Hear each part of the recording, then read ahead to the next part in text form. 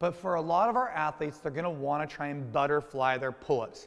Now the benefit to the butterfly is it's a fast cycle. The disadvantage is that it kind of is a dead-end road. Once you learn it for the pull-up, there's really nothing else we incorporate it for as much as we do a traditional gymnastics kip. So it's important for athletes to know both. But if they do want to learn the butterfly, let's start here. So MDV is going to be on the bar, and the first thing I'm going to have him work on is just the shoulder cycle. And I'm going to have him not have use his legs, and just like I do in a kip, I need him to be in control. So check this out. MDV's on the bar, he just kind of thinks about using his shoulders only.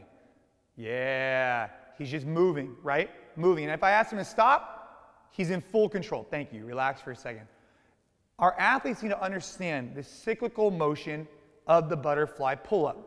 Once they understand that, step number 2 is for our athletes to learn this kind of backward bicycle swooping motion. So I'll have MDV just simply hold on to an object and learn that backward bicycle. The fact that his legs kick down and around, right? They don't go the opposite direction, this way. Once MDV understands that, I'm going to have him jump onto the bar and simply practice this motion, so over here, with just the feet in this particular position. So similar to what he just did with his shoulders, now he's just doing it with his legs. That's it. And what I'm looking for as a coach is to have my hand here so the knees don't go too high. They come around and boom, he pulls his feet right back. Once he understands that, I get him over here onto a box. This is something that we're trying out for a progression, and it's a nice way to incorporate it. I have him simply start off by just working his leg, just feeling his leg.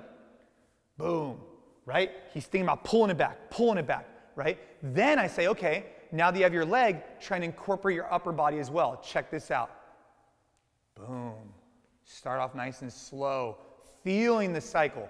Feel it, feel it. Once he feels this, I then transition him over to a bar, and we start low, finish high. So check this out. MDV is going to start really low, incorporating both.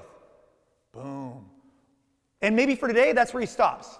But if he feels good, then I pull him all the way up. I get his chin back, and he cycles all the way up over the bar. Thank you.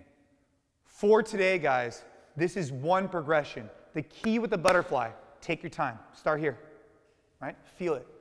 And if your athletes are all over the place, have them stop. Take them back, and then develop from there. Have a great workout, guys, and have a great day.